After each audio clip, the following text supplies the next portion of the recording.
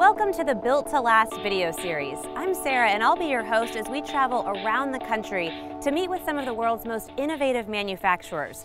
We're touring shop floors and getting up close with massive machinery, and it's all in an effort to show how products you use every day truly are built to last.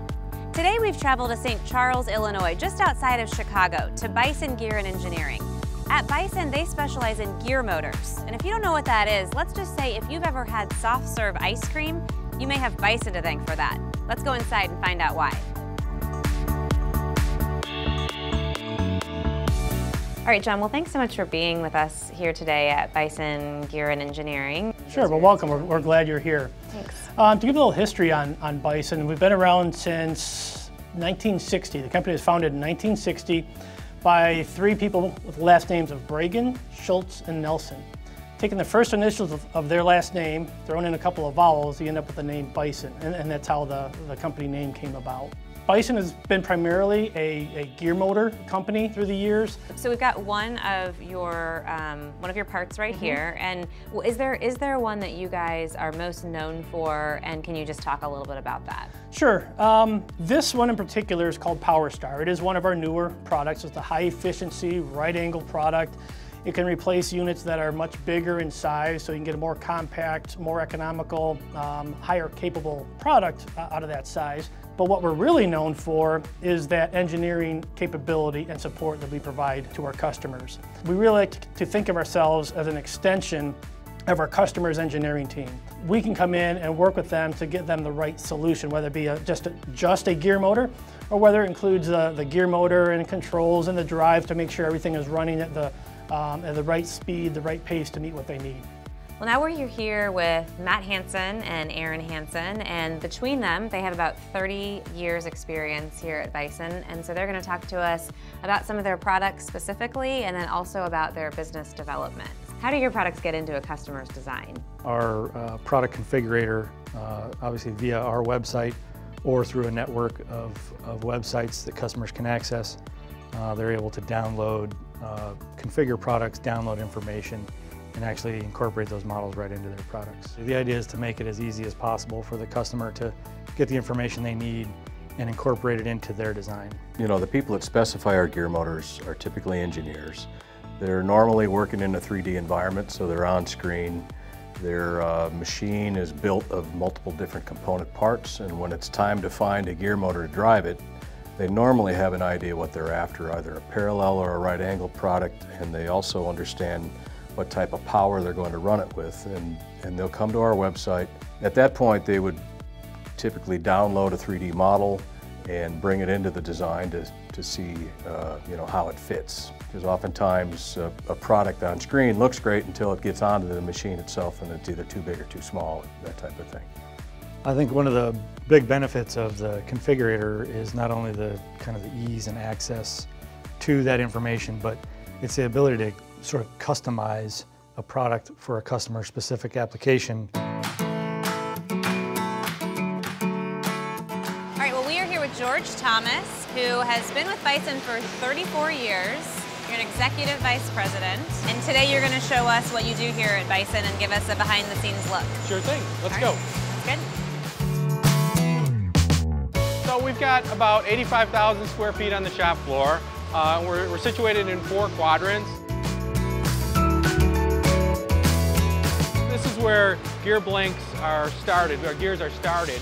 We buy steel bar stock that's cut Can I hold some of these? into slugs. Okay. Yes, you may.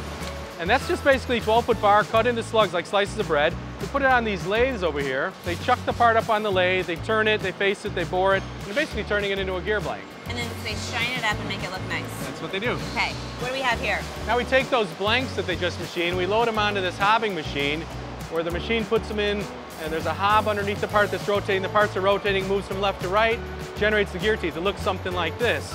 So it goes from that smooth start product, Gear blank. Gear blank, to this is like the finished product of this station. That's correct. If there's anything we are world class in, it's gear cutting. because I think it's really an insidious part of the gear motor. You can do it almost right, and it'll sound okay, and it'll get out in the field in the final product, but it won't wear properly. And if you don't wear evenly across the surface of the teeth, you're going to get premature wear, premature failure. You know, it'll fail in 6 months instead of 5 years. And I think that's where we've made our name, is that really robust, durable gearbox that doesn't give you problems in the field. Yeah. Well, in this area we're winding DC motors. And the DC motor starts with the armature, the inside of a motor. See, the way this works is that I've got these opposing coils of copper wire, and I've got my DC voltage that's going to flow in through this commutator. When it flows through that wire, it creates a magnetic field, and this is eventually going to be sitting inside of a magnet. So when two magnets attract or oppose each other, you know, they want to move. So it gets attracted and it moves, but once it moves, the commutator moves on to another set of bars. Now I've excited a new set of coils, and it wants to move again. So I'm really just creating so it makes it turn. I'm chasing a magnetic field. That's how it gets a rotation. This is where we're making the stators for the AC motors. Unlike the DC motors, the stators have all the windings in the outside stationary part. So what would this be used for? How is this different than the piece that we just saw? So now this is used in almost every type of equipment you can imagine. A real popular one is ice making and ice dispensing machines.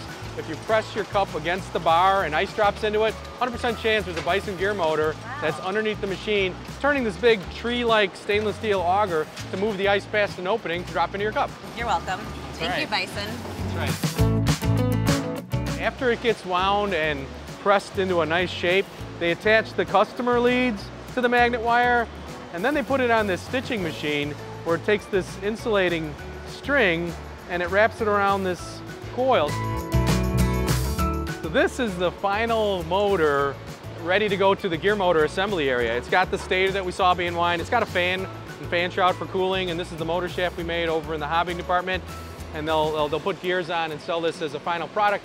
This goes onto an ice cream machine. Yeah, we picked up the right one. A soft serve ice cream machine. You know, when you lift the handle and ice cream comes into the cone, Yep. The ice cream comes out because it's under pressure, and our gear motor is what supplies that pressure. It keeps it stirred and keeps it pressurized so that it can be dispensed. What is this guy? So this is the final PowerStar gear motor.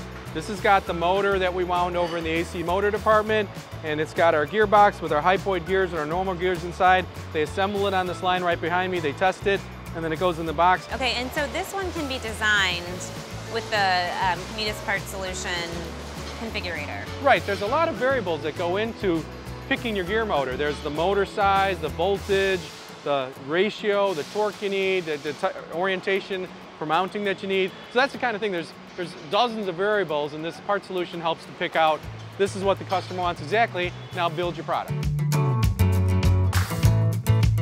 Well, George, it's been fun, really interesting. I think probably the biggest takeaway is that so many of your products are behind the scenes on so many products that people use every day.